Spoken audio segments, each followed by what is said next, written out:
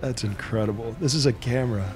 It's fantastic. So this is the endoscope that we are going to be using. So we don't want to drill a big hole, though there's a 2 or 3 millimeter gap above the top of that blocking stone, which is what we plan to use to insert the camera over the top of the blocking stone so we don't damage the pyramid at all.